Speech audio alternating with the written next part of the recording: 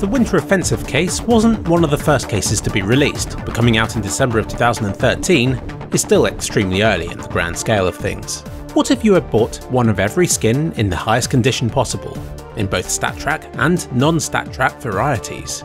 How much would it have cost you, and how much would it be worth now?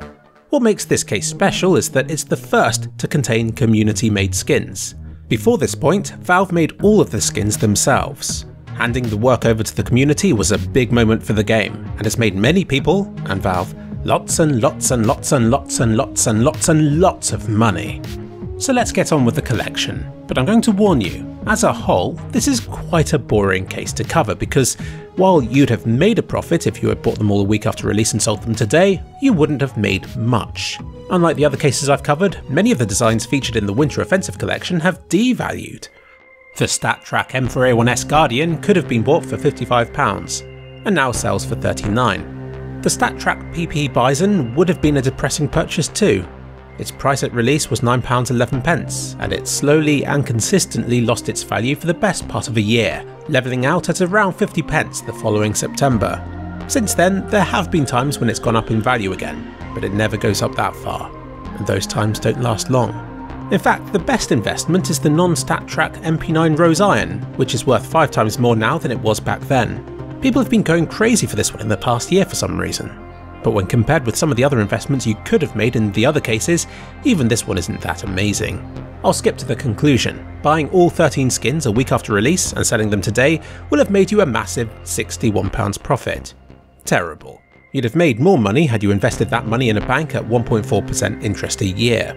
Investing that money in Apple would now be worth £2,626. And of course, Bitcoin continues to haunt us all, with £657 worth of the stuff in 2013 now being worth £56,610. If only.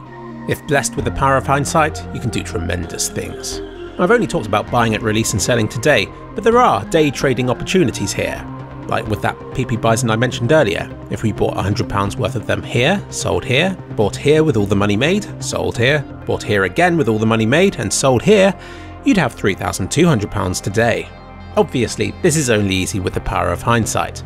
I hope this series has made that clear, but it's worth stressing again in this example in case you're looking at this and thinking, wow, it would be easy to buy low and sell high, because it isn't.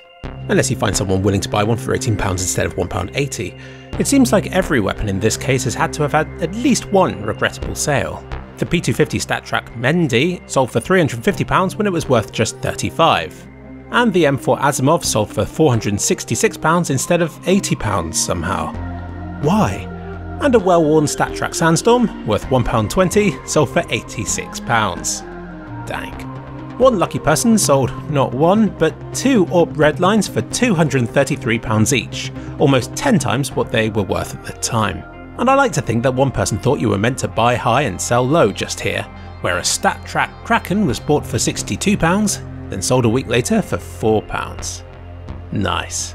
If you wanted to become a millionaire from buying and selling Winter Offensive stuff, the case itself was probably a good bet. Buying £20,000 worth of cases in June of 2014 for 5p each, and selling them all today would have made you a millionaire.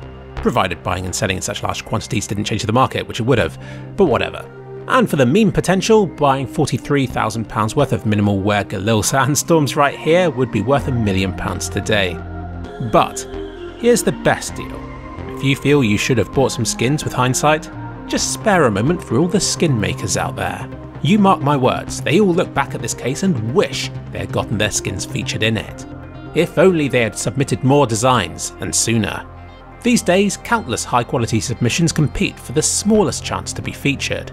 But back then, it was a lot easier, and the standard far lower. Some were nothing more than little tests that people had made and then uploaded to the workshop. Stuff that took them minutes to make. And yet, each of these skins will have made their makers hundreds of thousands of dollars. Easily. And they continue to earn money from them, all because they were among the first to submit their skins to the workshop. But remember, it's always easy with hindsight.